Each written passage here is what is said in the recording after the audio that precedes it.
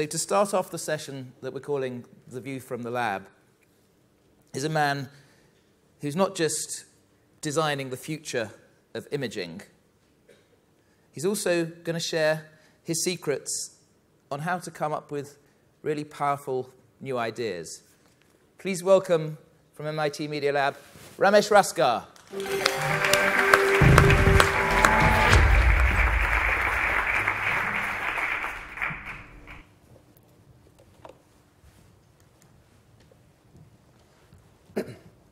There are more than 3 billion people with a camera in their pocket. And this is creating an amazing revolution in imaging and visual computing. My students at MIT Media Lab are taking these imaging technologies to create something futuristic, but also for social innovation. In this case, a snap-on eyepiece to perform eye tests on a mobile phone. Or cameras that can visualize the world at 1 trillion frames per second so that they can look around corners. And glasses-free 3D displays that create a 4-dimensional representation of the world so that you can have a hyper-realistic experience. Now, all of us are inventing and pushing the envelopes of technology and art and design and business and policy, but the process of invention often seems very confusing. What I've learned is that I need a mental framework. And I have used this notion of, if you know X, what is next? So let me share with you a mental framework, which I call Idea Hexagon, that I have used in my classes and also many events worldwide.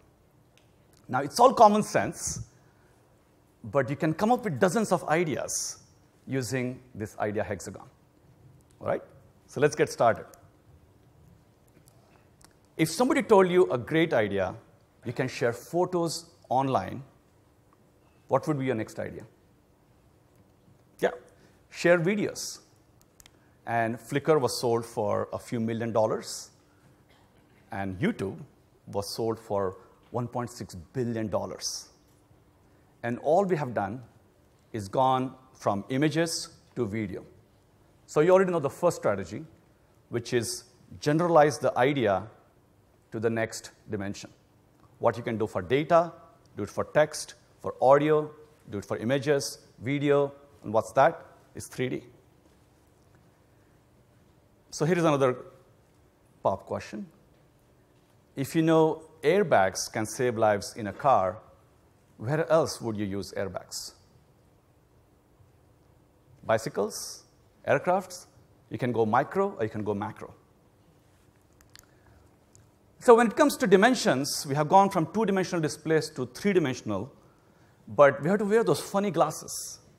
And so in my lab, we are building glasses-free 3D displays, but turns out the appearance of the world is not 3-dimensional, but it's 4-dimensional. And I'm not talking about time, even for a static scene. So try explaining that to my grandma. The world's appearance is 4-dimensional. And the challenge, of course, is that if you want to create this glasses-free experience, we would need roughly 1 terabyte of data per second. And that's clearly beyond the abilities of today's displays. So what we have to do is do compression, but not in software, but in optics. And so we have created new forms of computational displays that can bring the bandwidth down to a more manageable 1 gigabyte per second. And these glasses-free 3D displays combine optics and electronics and computation with 2 or 3 layers of LCD.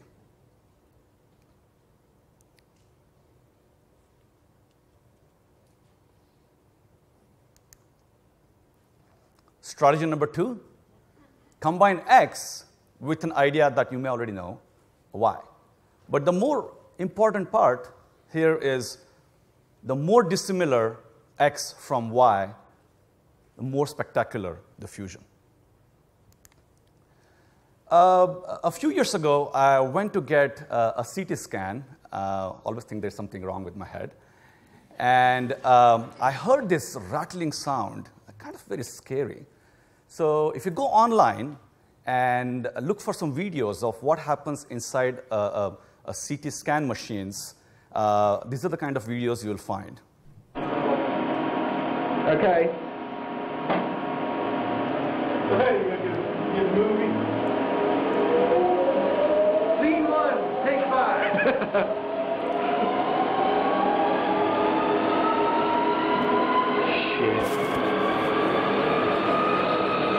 And now just imagine your head is inside this jet engine. Now, this is how ridiculous some of these technologies are, in this case, CAT scan machines. They really haven't changed fundamentally. They're just making the jet engine go faster and faster. Well, there's a better way to think about it. It turns out in astronomy, also, you have to look at distant stars and features that are really faint. And there's a method called coded aperture imaging.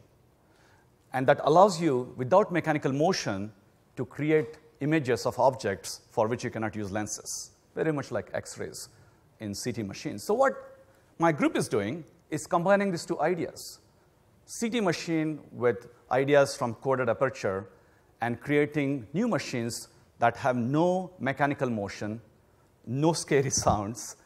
And in the future, we can create portable CT machines that will be as simple as headbands or chest bands. Well, you're getting a hang of it. Let's go to the next strategy. If you're given a hammer, an amazing technique, X, find all the nails, not just the problem it was solving to start with, but all the new problems. I grew up in India in a small town called Nasik, in a family with very modest income, no TV, no fridge, no eating out. But my father did give me a very cheap black and white camera, one of those focus-free pinhole cameras, and one roll of film. And developing was very expensive. So to use up that roll of 24 photos, do you know how long it took me? A week, a month, a whole year. Most of the time, I used to just practice how to compose the shot. From that, I think I have come a long way in my lab, where we are building cameras that can visualize the world, not 1 million or 1 billion, but 1 trillion frames per second. We call it a new form of photography, femto photography, so fast that you can see light in motion. And when you think about something moving fast, you think about bullets. So if you send bullets of light into this ordinary scene, a Coke bottle, how will light enter and move through this bottle? We can watch light in slow motion.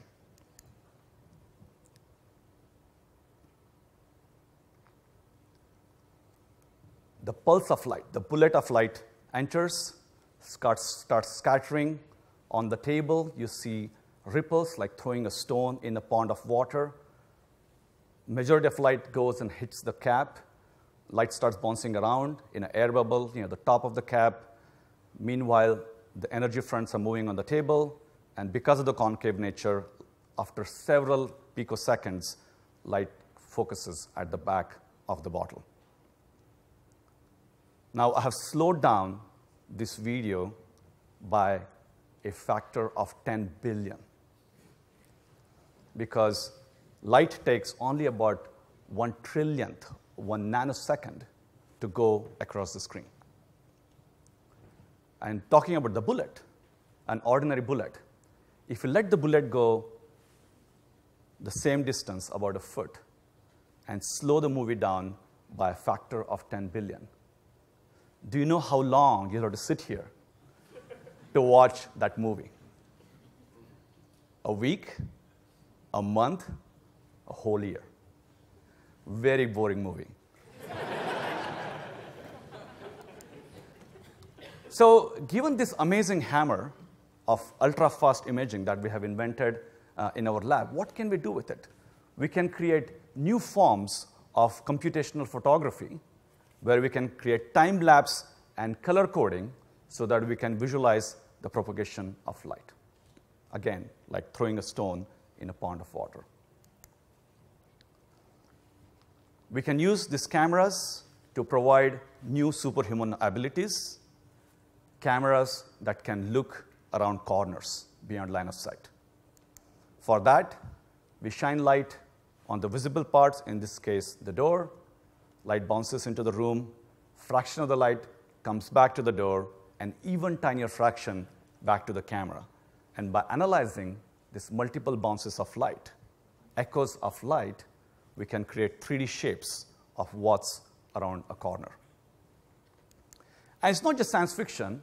We have built this device and demonstrated it using cameras that can see objects by bouncing light off of this door on the right. And the system is still in the lab, but in the future, we might be able to create cars that avoid collision with what's around the bend. Or we can look for survivors in hazardous conditions by shining beams into visible parts and analyzing reflected signatures over time. Or we can build endoscopes that can see deep inside the body, well beyond the reach of today's cardioscope or laryngoscopes and so on. So the strategy number 3 was, given a hammer, find all the nails, and often with the same hammer, you can also start hitting screws and bolts. So here's a quick exercise. We all download software and use app stores. It's an amazing idea. Keeps your device fresh, and you can keep improving it. So how come every device that has some electronics and computing is not creating its own app store? Whether it's your fridge, your microwave, your projector, your camera, they should all have their own app stores and make the system open. Strategy number 4 is exactly opposite of strategy number 3. Given a nail, find all the hammers. Given an amazing technique, an amazing solution, try to find all the other problems it can solve as well. Recently heard about an amazing technology called a light-filled camera and productized by Lytro. The idea itself is more than 100 years old, by Lippmann in 1908, whereby capturing the world not in 3D, but in 4D, you can refocus the image in software. So start with a high-resolution image, and you can refocus it in software. Now, the challenge with such digital refocusing is that you lose a lot of resolution. But if you take inspiration from how nature solves this problem, there are creatures that use shadows. There are creatures that use refraction, much like mammals. And then there are creatures that use reflection, mirrors. So a lobster or a scallop actually has no lenses and uses an array of tiny mirrors to focus an image on its imager, on its retina. So next time you're enjoying your seafood, think about it. They are looking at you in a very different way. Well, you can take these ideas. Even a worm actually has a shielding pigment. Instead of a microlens array, it has a shielding pigment that allows the worm to navigate and find food. We can take the same idea and create a light-filled camera, this 4D camera, simply by placing a shielding pigment, a printed mask, on top of a sensor. And for a couple of dollars, in a couple of minutes, you can convert any camera into a light-filled camera. And by capturing this four-dimensional information, you'll be able to play with light, play with focus, play with tilt shift, and all these amazing new opportunities. You're really getting a hang of it now, right? The idea hexagon. It's not just for invention in technology, but you can use it in various fields, in design, in art, in business, even to figure out how to plan your summer vacation. So let's look at the next strategy. It's X++. Take an existing idea you just heard and add your favorite adjective. And the most common one you will use are faster, better, cheaper. But there's some other ones that I'm sure you use. You can make it parallelized. You can make it distributed. You can make it more efficient. Or some newer ones. You can make it democratized, personalized, make it green. Wikipedia is encyclopedia democratized. Or Pandora is radio personalized, and so on. You can come with dozens of ideas by just adding an adjective. And the final strategy is to be a rebel, be a teenager, and do exactly the opposite of what everybody else is telling you. You know about high jump? You saw here, right here in London, 2012.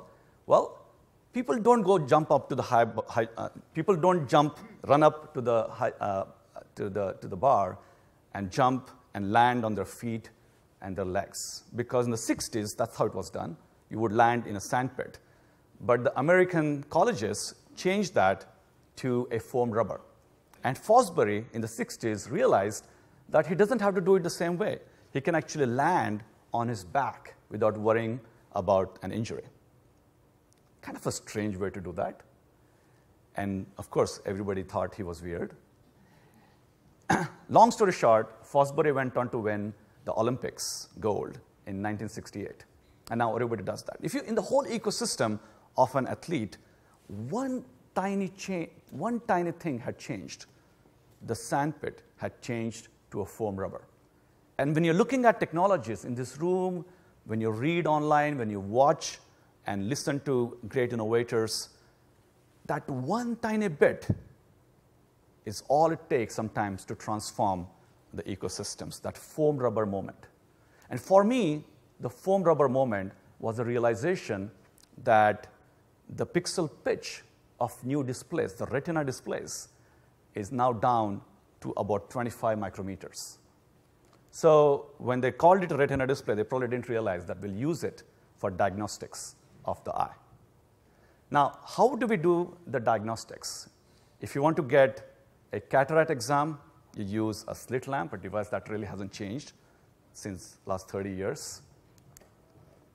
To get a retinal scan, now this device cost $250,000, but check out the user interface. The nurse has to shove my eye so that it's aligned with the eyepiece.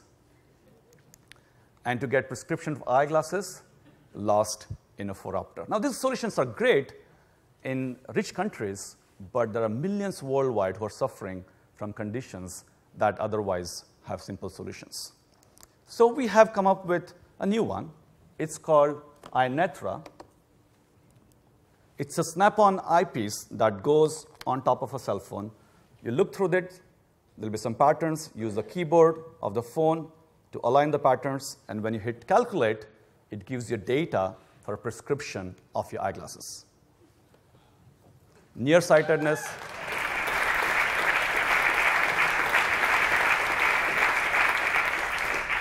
Nearsightedness, farsightedness, and astigmatism.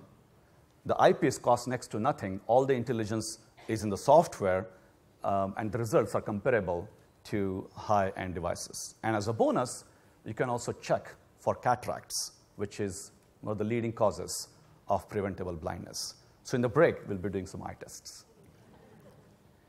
Now, you know that more than 500 million people worldwide need glasses but don't wear them. But they do have cell phones. In fact, there are more cell phones than toothbrushes in the world. So we can use it in interesting ways. And when it comes to glasses themselves, the challenge of diagnostics remains, although the delivery of eyeglasses have become extremely easy now, manufacturing and delivery.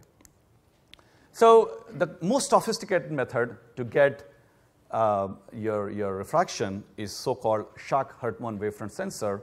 But using our strategy number 6, I said, let's do exactly opposite of this high-end solution. Instead of shining light into the eye, we're going to create an inverse of a Schack-Hartmann wavefront sensor. We're going to use the cell phone and use the interaction to replace the lasers and use the LCD of the screen to replace the expensive sensors. And so just for a few dollars, you can start doing these eye tests.